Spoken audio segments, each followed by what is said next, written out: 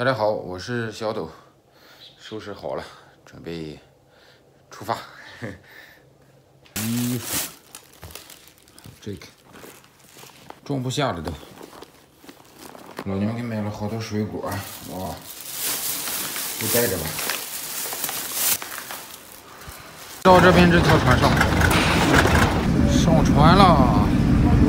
这就是我干活的船。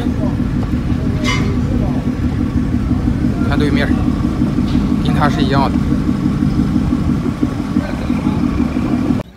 后面这一块就是拉网了，看一下，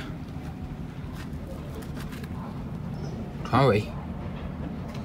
这网拉上来以后，我就到前面把货交下来。这边就是冰仓了。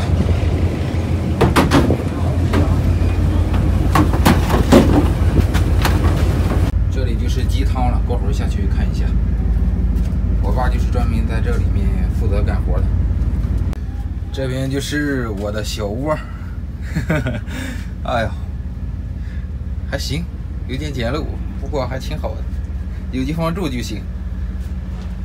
这个屋顶吧，很矮呀，你像我站起来以后都不敢那个把腿抬起来啊，就跟蹬马步一样。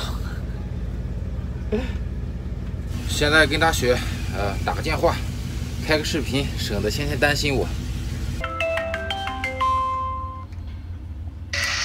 哎呦，上船了。到了呀。啊，到了。那个，过会儿就没信号了，跟你说一下。那你注意安全。知道海上风大不大？没事没事，啊，不用担心。行。一定要注意安全。好的好的，好了啊。 拜拜。好。拜拜拜拜。注意安全啊！这2天就来台风了，不过持续时间不长，1天2天的，尽量不要让他们担心，不是。我在船上就是负责这个货物分类跟那个一些小杂活，因为之前没有出过远海的经验嘛，所以说其他事情都不归我管。跟船长沟通过啊，看我情况特殊，所以说允许我在船上拍摄，在不影响干活的情况下。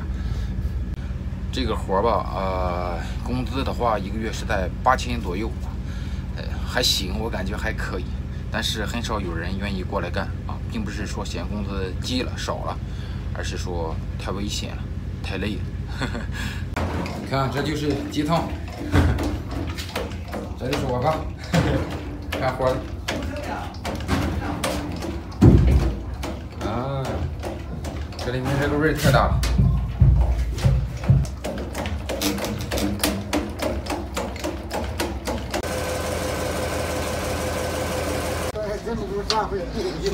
现在收拾的差不多了，准备出海了，走了。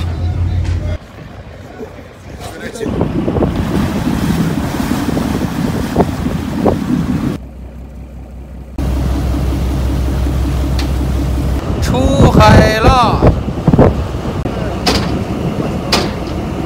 哇，风好大呀！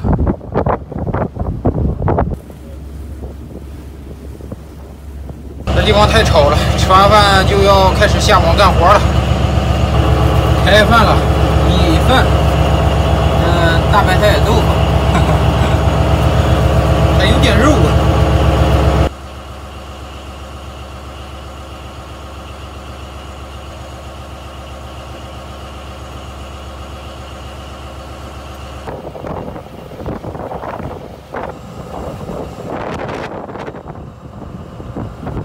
这还没干活呢，刚才接到通知说来台风了，台风很大，让我们抓紧往回跑。